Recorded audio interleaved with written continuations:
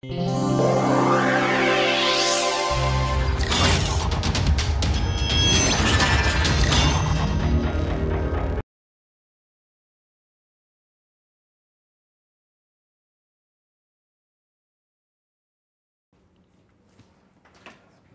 morning. Welcome to the next lecture in our course on chemical engineering principles of CVD process. In the last lecture, we talked about methods of classifying CVD process, particularly based on the operating pressure. So, we talked about atmospheric pressure CVD, low pressure CVD and plasma enhanced CVD. Today, we are going to talk about another classification of CVD process, that is based upon the film that you are depositing as well as the precursors that you are using to produce the reactive materials that result in the film formation. As I had mentioned briefly in one of the previous lectures, metal films can also be deposited using a CVD process. The reason that you want to deposit a metal using CVD is that even though it is not the easiest or most convenient process, it again has the best step coverage.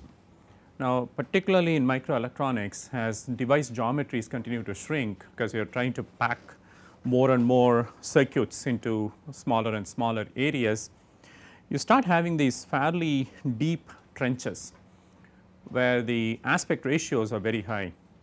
And if you are trying to get a metal layer into these the deep features, it is very difficult to do with virtually any process other than chemical vapor deposition.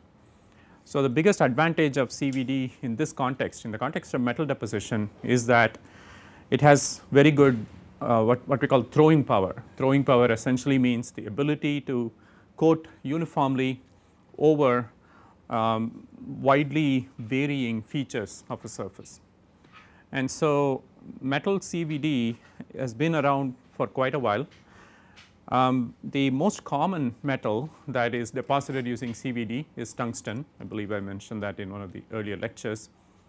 Now, tungsten is a reasonably reactive metal, and in the past tungsten CVD has essentially been done using the low pressure CVD process, horizontal flow LPCVD. But one of the difficulties in that kind of, well, it was basically hot wall horizontal flow LPCVD that was being used, but because tungsten is quite reactive, the problem was that it would not only deposit on the substrate, but also on the reactor walls and so forth. So, the one change that has happened over the years is people are now tending to use more of cold wall type of CVD process for tungsten deposition.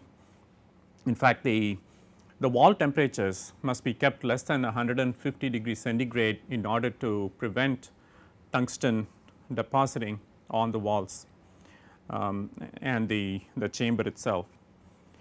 Now, as far as the precursors that are used for tungsten, the most popular ones are WCl6, WCO6 and WF6.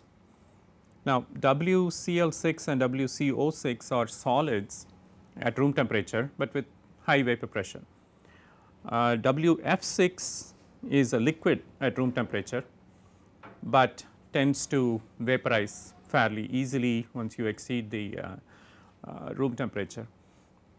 In fact, the most common mode of depositing tungsten is to use a mix of WF6 and H2. Actually, WF6 itself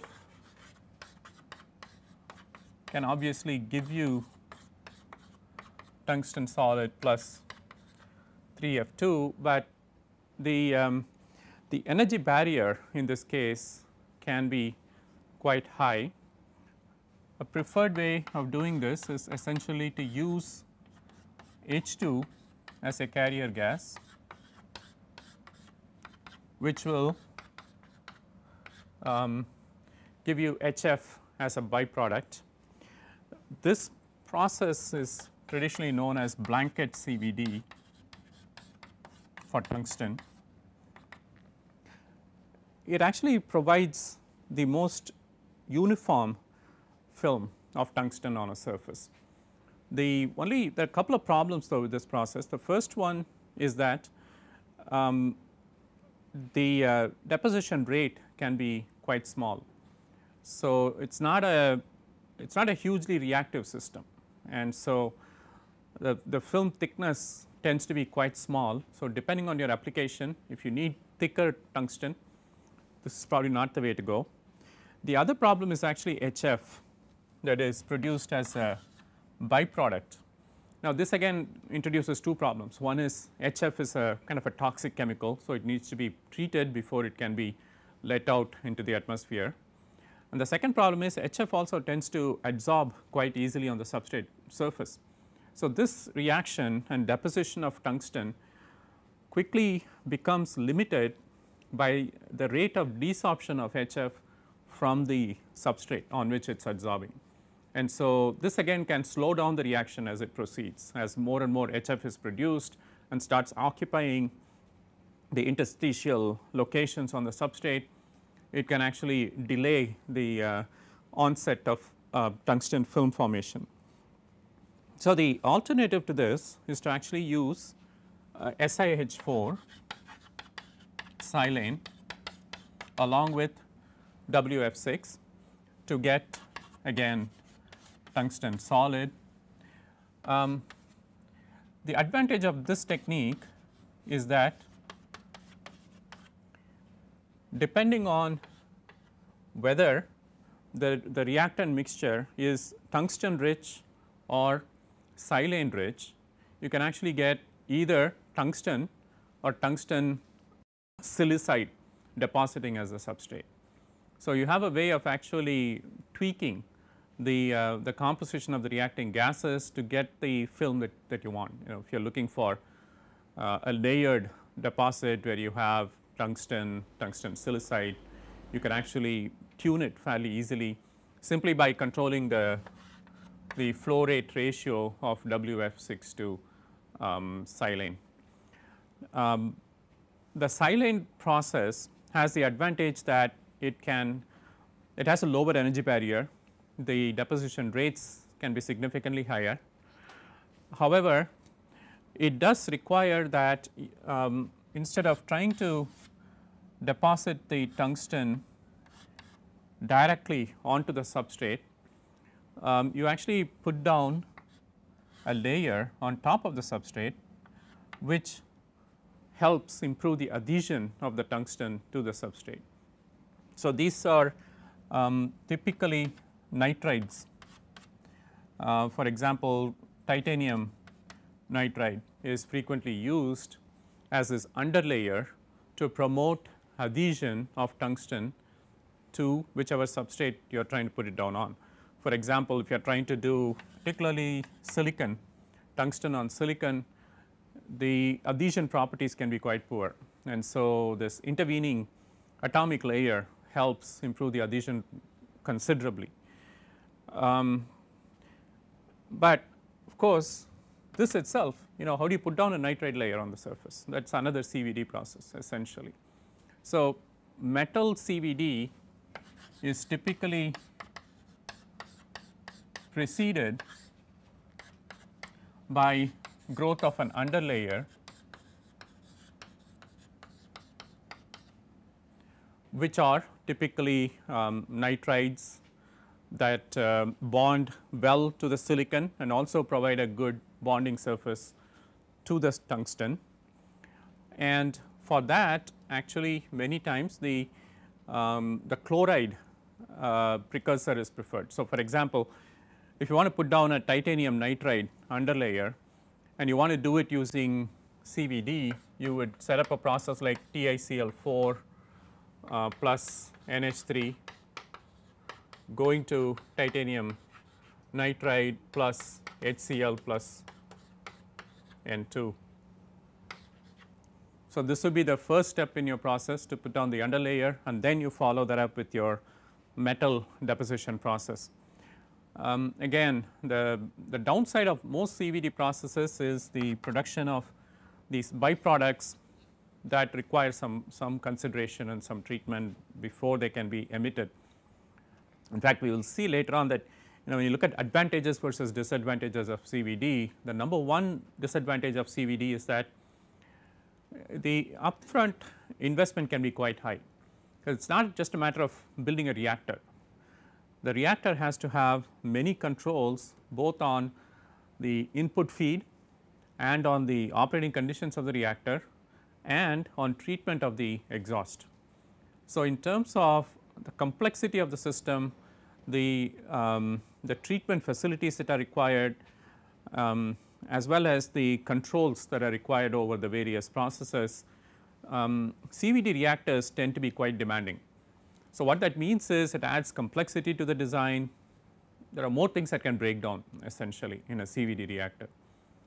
Complexity equals cost. So, anytime we talk about adding complexity, what we are really saying is it is going to be more expensive. So, the upfront capital investment can be quite high in a CVD reactor, and also a CVD reactor cannot be run in any kind of environment. It has to have excellent treatment and venting facilities.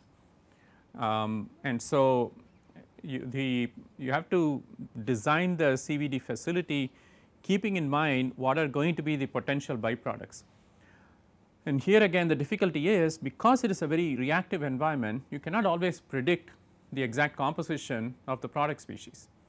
You could have variations depending on, even a small change in your input conditions or your operating conditions can result in a significant change in the chemical equilibrium composition of the byproducts. So, you have to be kind of constantly alert to that and make sure that whatever system you come up with for treatment and emission control is robust enough that it can actually handle small variations in the composition of the products that are exiting the reactor.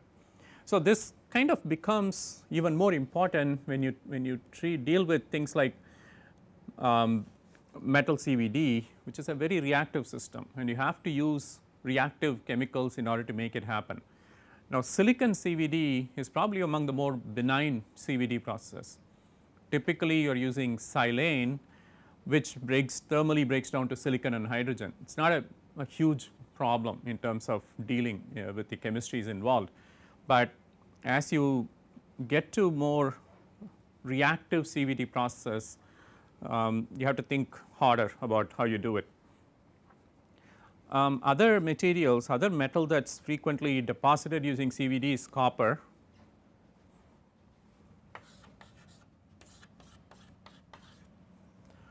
Copper is a fairly reactive metal also, but the problem with putting down a copper layer using CVD is that it is not easy to find inorganic precursors from which copper can be deposited.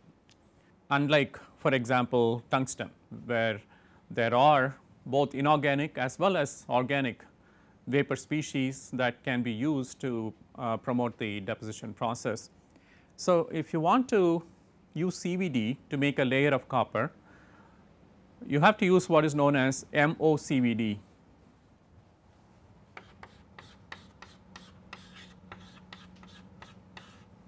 Which stands for metal organic CVD.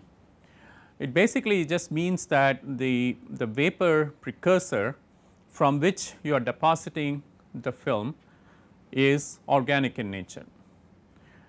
And the reason you do this is again because there is no inorganic precursor. So, MOCVD in many ways is a last resort. You only do it if there is no appropriate inorganic species that you can use in your CVD reactor. The reason again is that when you talk about metal organic CVD, the term organic implies the presence of carbon.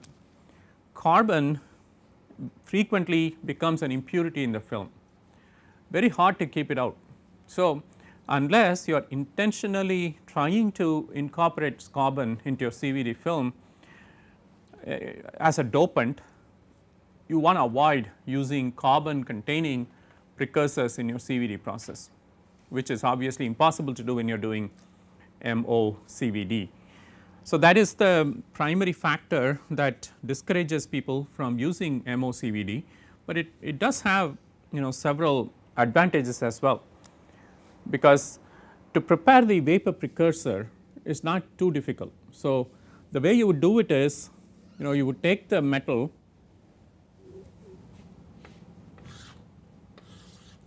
you would grind it into fine particulate form.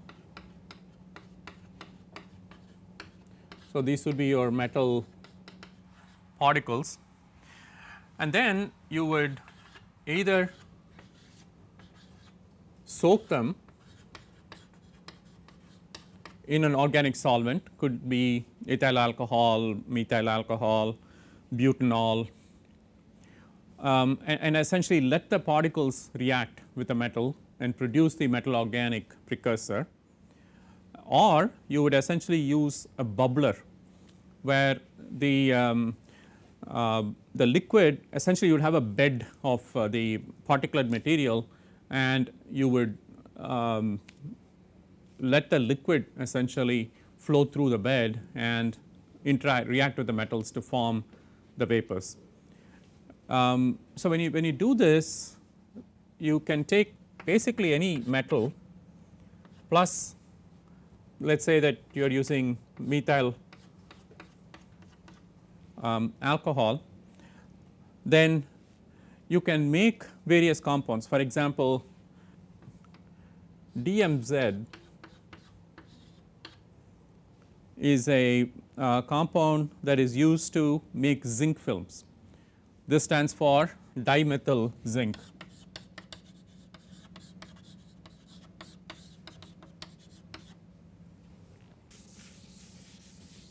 So, similarly, other popular precursors in MOCVD are TMG, which is trimethyl gallium, which is obviously used to make gallium films. TEG stands for triethyl gallium.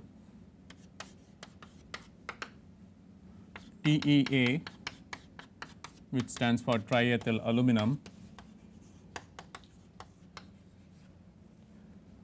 TBA, which is tetra butyl arsine. So, in each case, this is the MOCVD reactant or precursor. So, these are in vapor form and they are fed into the CVD reactor in order to make the corresponding metal film. Of course, what you are really trying to do is take the metal and turn it into vapor form, right. I mean, that is basically what you are doing. So, another way you can think of doing this is simply by taking that metal piece and bombarding it with sufficient energy to directly vaporize the metal. So, for example, you could take a metal and hit it with high energy ions. You can actually cause localized liquefaction of the metal, and you can start evaporating the atoms of the metal so that they enter the gas phase. And this was actually the process that was used to make metal vapors long time ago. Does anybody know the term for this? What do you call it when you actually use energy to vaporize a solid substrate into vapor form? Have you ever heard of a term for that? It is called molecular beam epitaxy.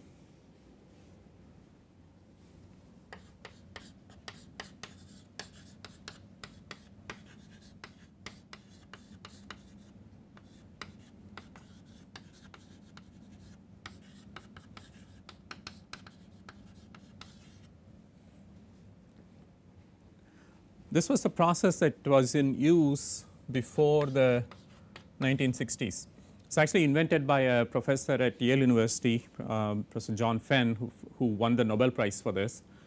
Molecular beam epitaxy simply implies that you are using a high energy beam to knock off solid molecules into a vapor phase. And so this MOCVD is kind of a competitor to MBE, because it's essentially achieving the same thing, right. It's entraining the metal molecules in the gas phase. So the MOCVD process was invented in the 1960s, and since then it has predominantly replaced MBE for CVD of metals, because as you can imagine, the energetics involved in this process are quite high, and maintaining particularly the purity of the chamber is always a huge issue. And the other problem that happens in this particular case is that it does not it doesn't etch the surface uniformly. Essentially you are picking spots on the metal and training them, whereas in the case of MOCVD you are pretty much reacting the entire bulk material to make the metal vapors, and so you get a much more uniform feed when you are doing metal organic CVD type of processes. So this MOCVD process is now widely used also to make metal films. Now these processes, again the metal organic is a highly reactive system. So you want to run a MOCVD reactor under conditions where there is good control over the reactive nature of the system. In other words, you do not want to run it at too high a temperature. You want to run it at an intermediate temperature where the deposition process is kinetically controlled rather than purely controlled by transport phenomena. If you recall the figure that we had drawn earlier relating deposition rates to substrate temperature, 1 over T versus growth rate.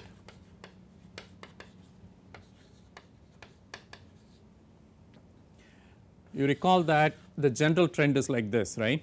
There is a period, a low temperature period, where actually as you increase the temperature there is an exponential increase in the rate of film formation. But then once you raise the temperature beyond a certain value, it becomes constant. So this is the classic CVD signature.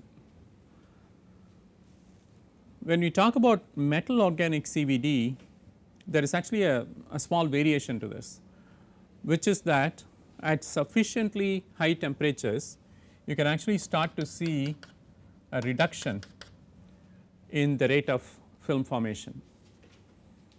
Can anybody speculate why that might be happening? Why would you see a lowering of the rate of deposition? Any ideas? The primary reason is that it is a very reactive system. So what that means is there can also be many parasite reactions that can be going on at the same time.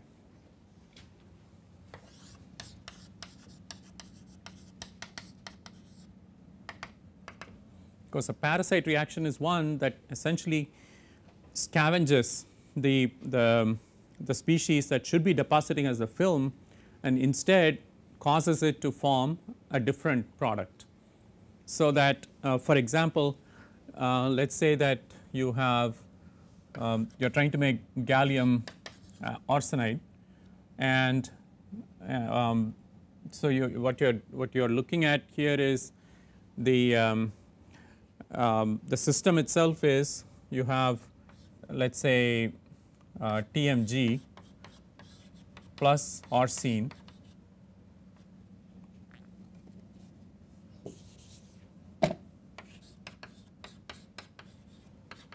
which is giving you the gallium arsenide material.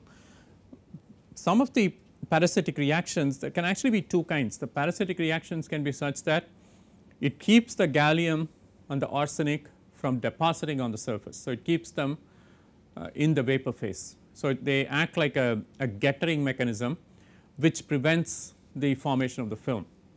Alternatively, what can happen is instead of forming gallium arsenide as your film, you can actually start forming gallium or arsenic as the film. So, then it becomes an impurity in the CVD film. So, when we look at the growth rate of the deposit, the overall thickness may actually be increasing as a function of time, but the composition may be changing. Whereas, in the case where the depositing elements are actually removed and kept in the vapor phase, you will see a net reduction in the rate of film formation itself. And when something like this happens, and that is one reason why you do not want to operate in this range. Typically MOCVD is operated in an intermediate range where there is still a significant effect of temperature, and the conditions are not so reactive that you start forming all of these essentially unwanted or undesirable reactions either in the gas phase or on the surface. And for the same reason, just like metal CVD, MOCVD is also done under conditions where the walls are essentially kept cold. That is again the downside of using a very reactive system. You get high film formation rates, but at the same time your entire reactor is susceptible to formation of particles and so on. MOCVD reactors are run in two configurations usually. So, the first is the classic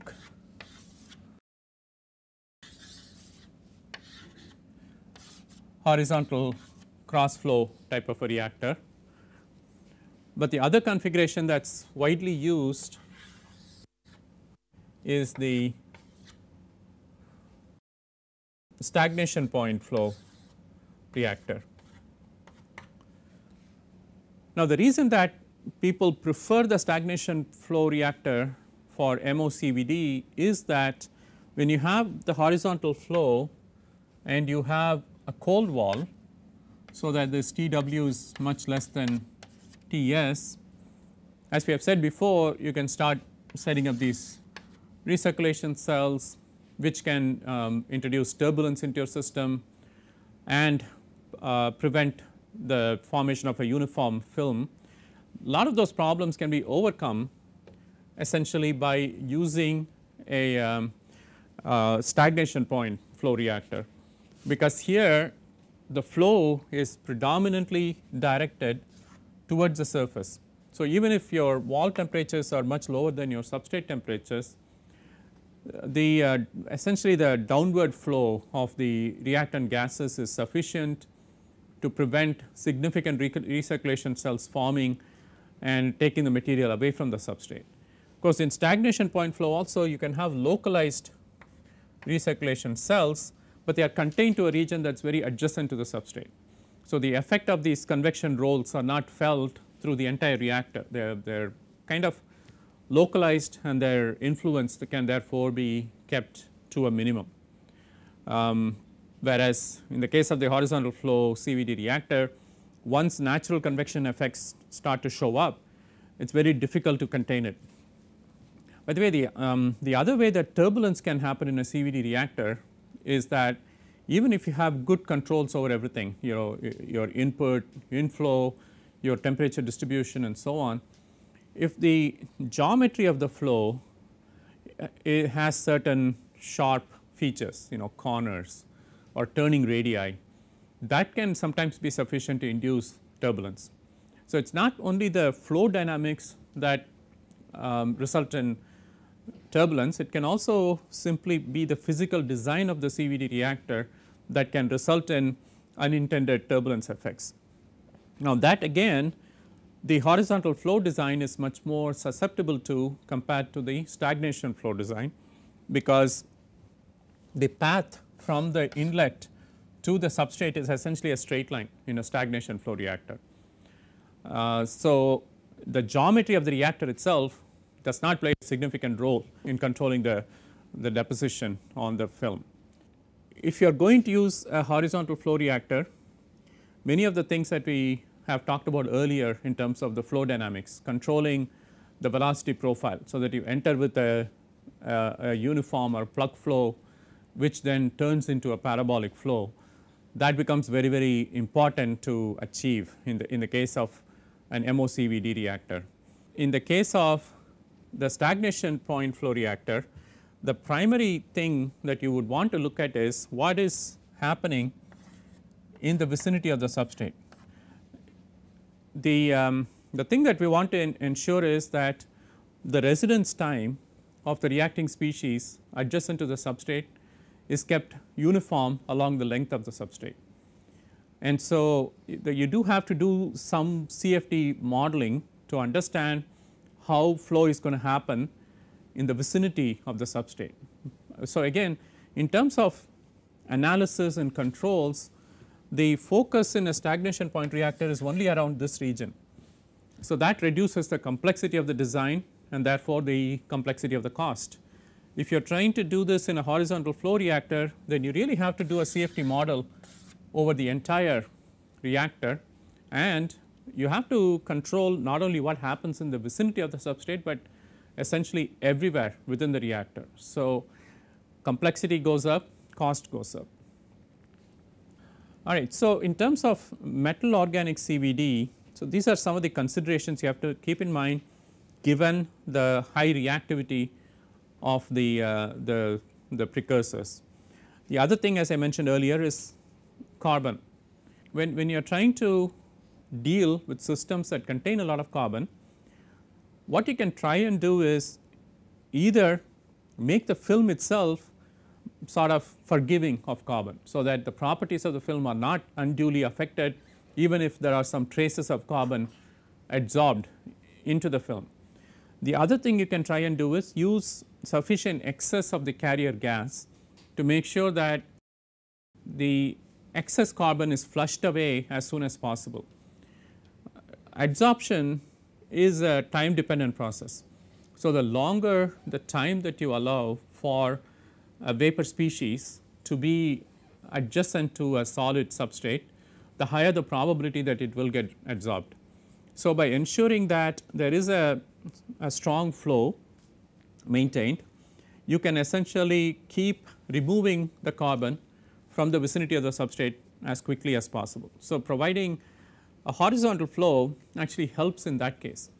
So, the primary advantage and the reason that people still look at horizontal flow CVD as an option is that the potential for carbon adsorption and in general impurity adsorption is lower in a horizontal flow CVD setting compared to a stagnation flow. The same things that work to your advantage in terms of improving the deposition characteristics work to your disadvantage in terms of worsening the impurity deposition characteristics. Any system that is more efficient in promoting deposition is also going to be more efficient in promoting the deposition of species that you do not want. So, there is a fine balance. A lot depends on what is your purity requirement. If, for example, your film has to be more than 99% pure, then you have to make absolutely sure that you cannot have impurities present. Then you may choose to pay a penalty in terms of some of the other characteristics of the system, but ensure that you have minimal impurities captured in your film. On the other hand, if your film is something that you sell in the mass market, you do not care so much about whether it is pristine, then you are probably better off using the stagnation flow type of reactor, which will ensure that your reaction rates are very high, your deposition rates are very high, and the only thing it cannot ensure is an impurity free deposit film. So, these are some considerations to keep in mind when you are trying to design these various reactors. Atmospheric pressure, APCVD, LPCVD, PECVD, MCVD, MOCVD, they all have different purposes, and there is no one design that fits all. You essentially have to look at each of your applications and see what type of process is best suited for that particular film. And I think it is fair to say that CVD is a process that you invest in only if it is worth it. If you are trying to make a very thick film, or you do not care how good the film is, you just want the film to be there and so on, you are probably better off not even looking at CVD as a process. I mean, CVD is a process that requires chemical engineers to run. I mean, essentially you need chemical engineers to design it, you need chemical engineers to run it, you need chemical engineers to control it and to optimize it and so on. Whereas there are many other coating processes that can be done essentially as a turnkey operation, which do not require such a good understanding of what is going on inside the system. For example, coatings. So, we will talk a little bit about CVD of coatings in the remaining time in this lecture, in the next lecture. There are many ways to put down coatings on surfaces. You can spray them on, you can do dip coatings, you can do thermal coating processes. There are so many. There is electrophoretic coating, there is electroless coating. All of these methods work perfectly well in terms of making a coating on a substrate. So, why would you want to look at CVD if you want to simply have a coating on a surface? What are the advantages of CVD coatings? The primary advantage, of course, is that you can make very thin films. CVD is a atom by atom or molecule by molecule process. So, it is essentially what we term a molecular self assembly process.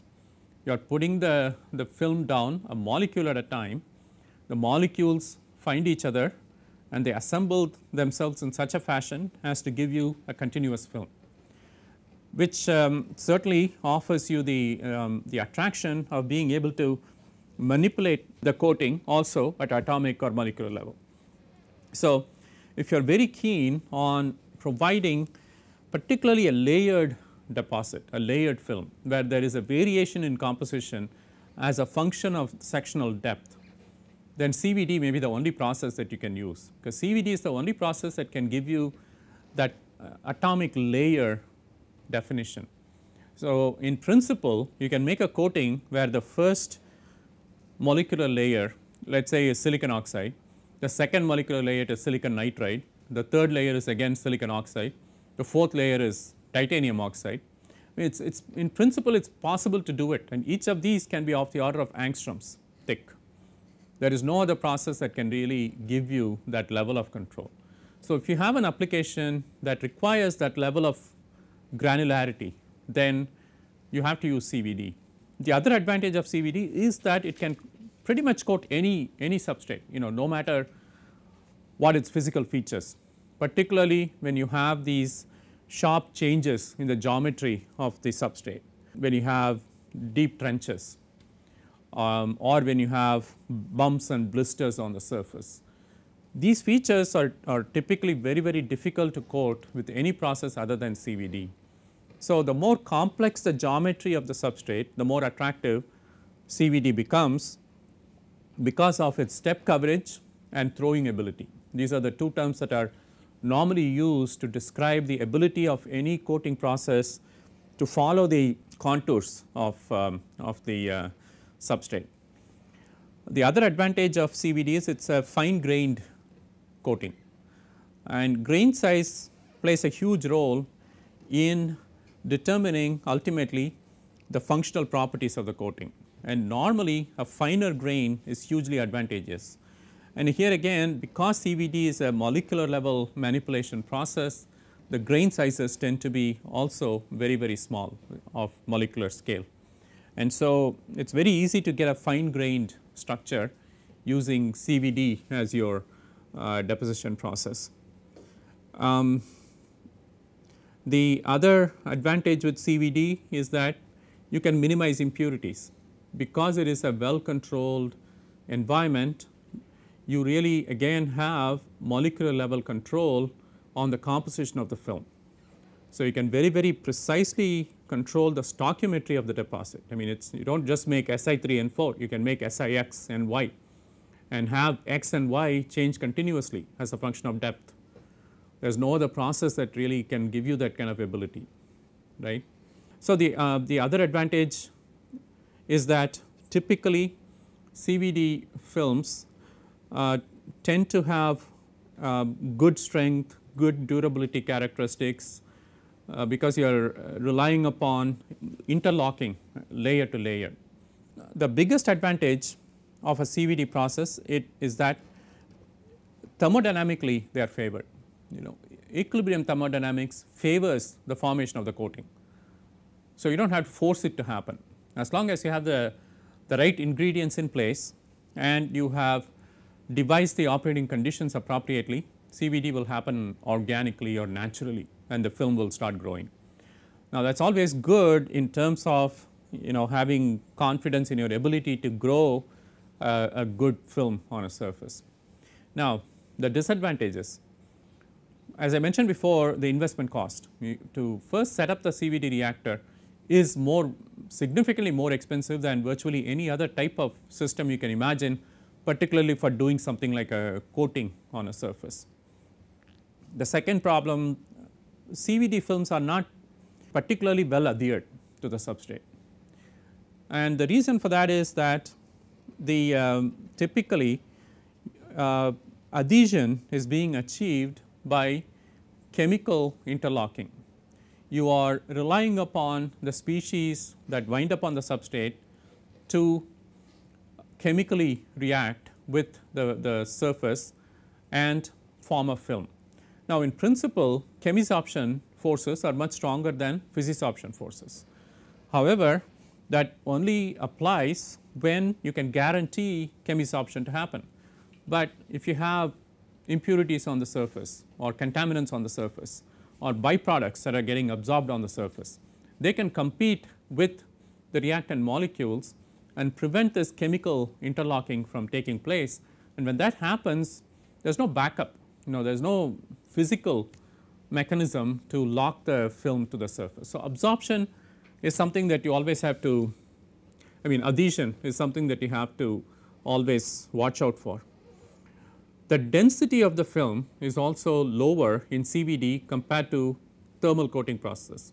So, typically CVD films need to go through a densification process, which is a post CVD baking or annealing process to improve the quality of the film and get the properties that you are looking for.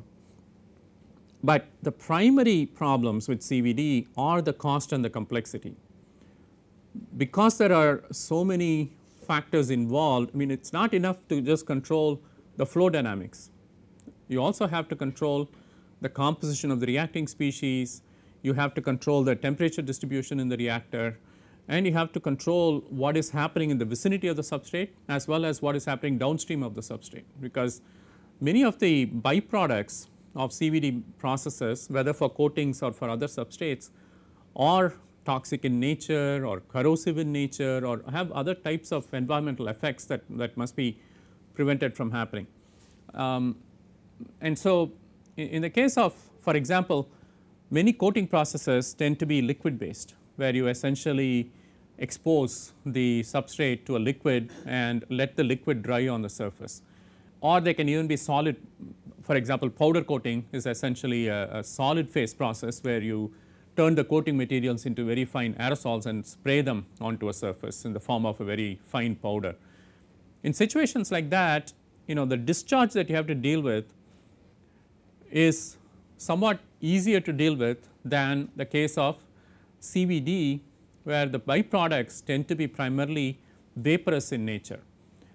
The downside of that is they are very reactive. So, if they do get into the atmosphere, that they are going to cause carcinogenous effects, toxic effects and so on. So, it becomes very, very important to treat them at the outlet of the CVD reactor and ensure that they do not have any harmful effects downstream, whereas liquid and solid discharges are fairly, there are well established processes to be able to deal with them. You can do it physically, you do not have to do it chemically.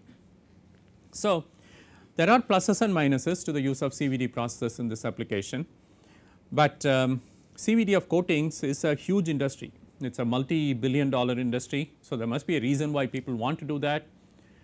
So, in the next lecture, we will talk specifically about CVD of coatings and what are some of the unique features of these processes. Any questions on what we covered today?